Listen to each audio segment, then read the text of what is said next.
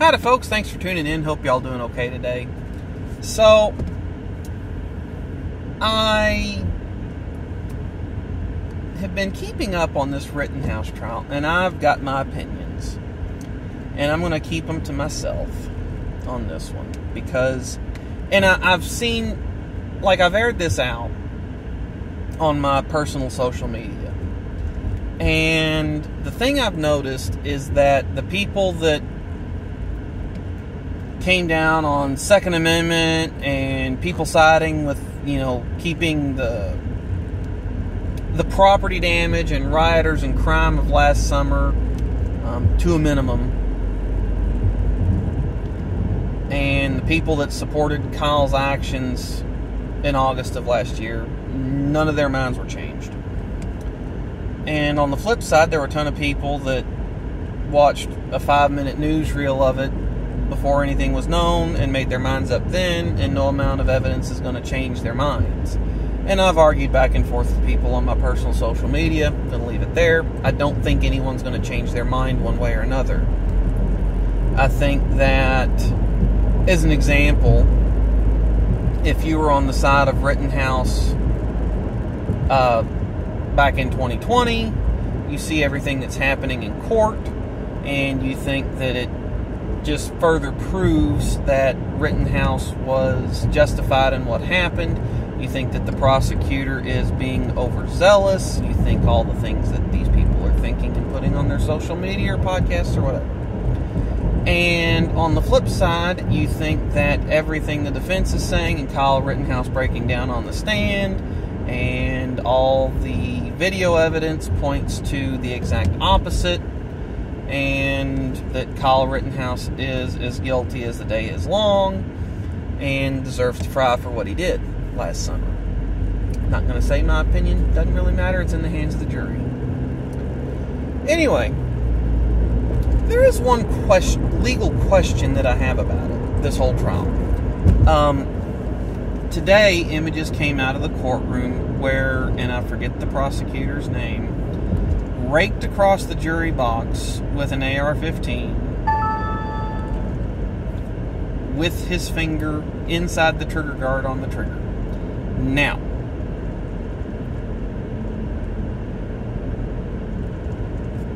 I realize that his assistant, one of the assistant attorneys, someone clerking for him, I don't know,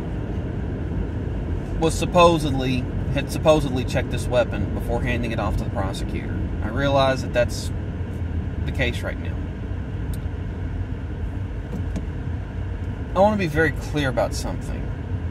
My wife, my father, my mother, my range buddies, the people that I invite over to the house to go target shooting, whether it's clay pigeon, long distance, or handgun, nobody has ever handed me a weapon that they will say is empty, and I believe them. Every weapon I'm handed, I either treat it as though it is a loaded weapon entirely, or I verify that it is an unloaded weapon in my own hands, and even if they pull the slide back, look, yep, that's empty. Okay, let me see. Yep, that is empty, you're right. Because people do make mistakes. And with the responsibility that comes with firearms, I don't trust anyone to not make that mistake. I want to verify it with my own eyes. I've never been handed an empty weapon. And then on top of that, even when I verify a weapon's empty, I don't point it at people for the simple reason that as someone that handles firearms fairly regularly, rule of thumb, when I'm not at work, I'm carrying. Rule of thumb. And the only reason I don't carry at work is because they sign my paycheck and they say I can't do that.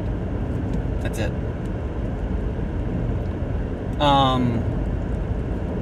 But anyway, whoa. Anyway, I always practice proper firearm safety, even with an unloaded weapon, to continually reinforce the habit of never pointing a weapon at somebody. this guy broke 2 of the biggest tenets of firearm safety. Here's where it gets interesting, though. I looked up some Wisconsin law. Now, understand this was just on my lunch break at work, so I have 30 minutes to eat. I do go to the bathroom when I'm on break, and I like to sit down and relax for a couple minutes before I got to go back to work. So I don't have much time. But in that 30 minutes, I did a little bit of Googling, and I found out that it is a Class H felony, whatever that means, in the state of Wisconsin, to point a firearm at any officer of the law in that state. Now, a question that I legit do not know the answer to is, are jurors considered officers of the state? For the simple reason that they are performing civic duty in fulfilling jury duty. I don't know if they are considered officers of the state or not, but if there are 12 jurors in that box, by my account, that prosecuting attorney could be up on 12 Class H felonies. I can tell you this much. If I'm sitting in that jury box, I am on the phone with law enforcement on my way home. And they can review the court tapes and figure out that, yes, he pointed a weapon at this guy. Whether it was part of his job or not. You don't need to bring an actual weapon into a courtroom and hold it and point it at people. You can either get a mock-up reconstructed made out of rubber. They make those all the time for training purposes. Rubber plastic. It's mainly to practice your draw, identification, and holster fitting. You can get dummies of anything made up. You could bring the thing in and set it on a stand as Exhibit A. You don't need to handle it to point out that, yes, this is what an AR looks like. You can bring in a picture and say, this is what an AR looks like. You don't need to point it at the jurors. They get it. I was listening to a news anchor, or podcast, whatever you want to call him, and he said that I would have hit the deck and threw a juror under me if I was in that jury box.